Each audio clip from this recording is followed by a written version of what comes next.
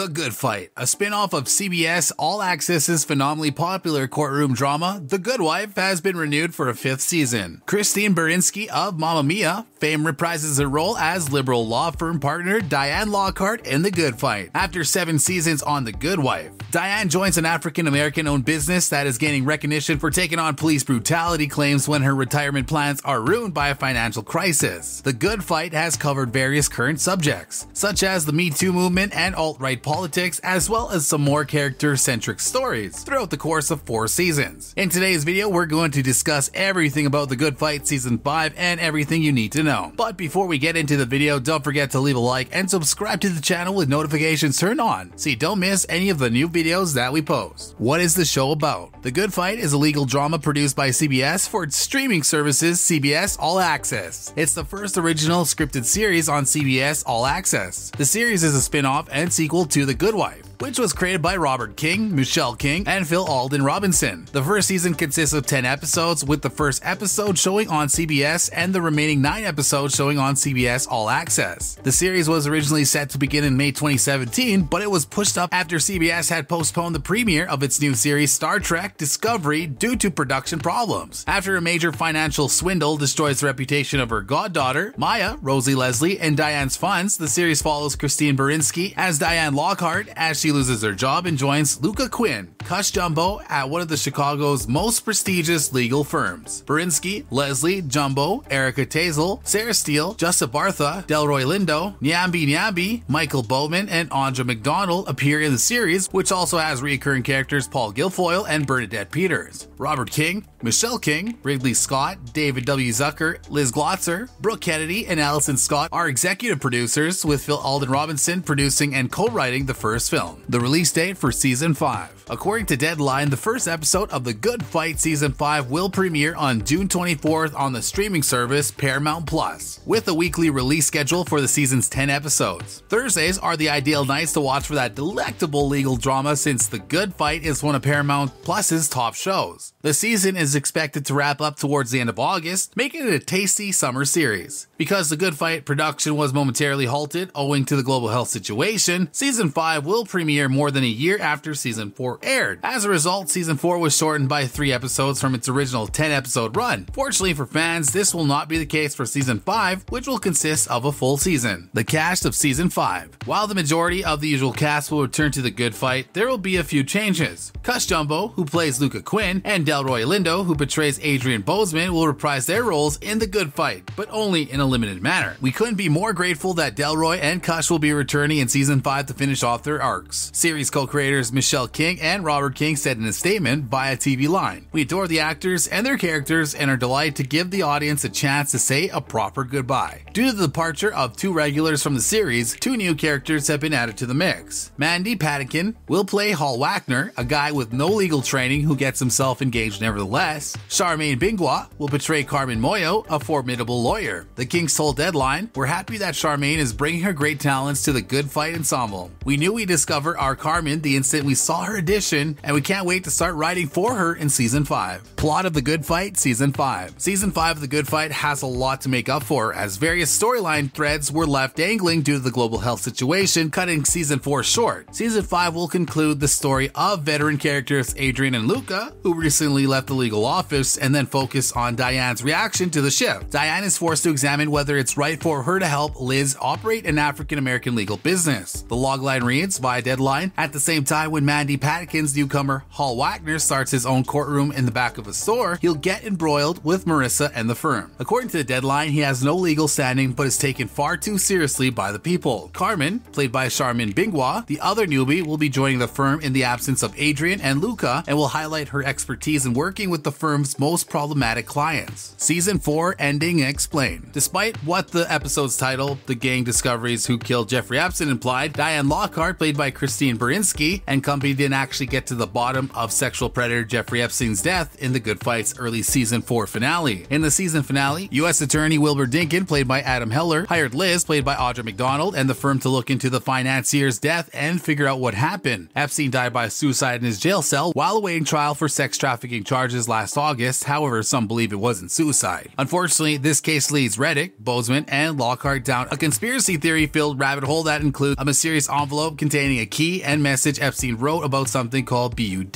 The writers made this up for the episode, and a very real 70s sci-fi novel called Space Revelations. Marissa, played by Sarah Steele, and Jay, played by Nyami Nyami, eventually tracked down the mystery to Epstein's private island in the Virgin Islands, where they discovered nothing. As Marissa and Jay were leaving the island, the camera plunged deep inside the island's temple, revealing Epstein's brain had been frozen and stored there. Meanwhile, Julius Kane, played by Michael Boatman, made a statement to the Inspector General concerning Memo 618, which resulted in his arrest for judicial bribery as retaliation. Diane, Adrian, and Liz attempted but failed to purchase their way out of the firm's agreement with STR Lori. Michelle and Robert King, co-creators of The Good Fight, talked to EW about the unplanned finale, how the Epstein tale relates to the Memo 618 conspiracy from season 4, and whether they want to tackle the epidemic on Good Fight or Evil. When you found out episode 7 would be the season finale, did you go back in and re-edit to make it function as one? Robert King says, we shot 8 episodes for 4 days. We combed through the material from episode 8 to see what would provide more definition to the year's primary thread, which was Memo 618. As a result, the Julius Kane sequences, there are 3 of them, were moved from episode 8 to episode 7. The meeting with the Inspector General, for example, followed by Julius's arrest and arrangement alongside Diane. There were 3 sequences from the 8th episode. In fact, if you look attentively, you'll notice that the outfits don't match, which we just put up with since we believed it was more appropriate for the season. In moving these scenes over, did you end up cutting something else out of 407 to make those fit? Robert replied, no, but episode 7 was always going to be quick plotting, like too much information pouring in and then everyone running through all these ideas at the end. It was all going to be edited faster. As a result, we may have edited it a little shorter for that reason, but I don't recall any sequences being eliminated. How did the powers that be react when you told them you wanted to do an episode about Epstein's death? Was there any pushback? The video film we received from NBC, which shows Trump and Epstein meeting, was the biggest concern. In my opinion, we have to be quite cautious. Originally, there was a scenario in which a lip reader was used to translate what was happening. If it came down to interpretation, that would have been acceptable legally, but NBC objected, so we went back to the drawing board and invented this cheerleader who was present at the time and is now in her late 50s. Liz and company go down quite a long rabbit hole. How much of that episode is based on fact versus things you came up with? Robert replies, the hairdresser and the envelope with the key are the true fictitious additions because everything about the envelope is made up and leads people into rabbit holes. But it's true that 4chan was the first to publicize Epstein's death. The conspiracy theories that his grave is empty are all part of the Reddit and 4chan conspiracy theories. Even the final disclosure, which is based on Epstein's wish, is based on his want. He was trying to figure out how to perform exactly what is shown in the end, and everything you need to know about it along with season 4 explained. If you enjoyed today's video, don't forget to leave a like and subscribe so you never miss any of our new and upcoming content. Thanks for watching.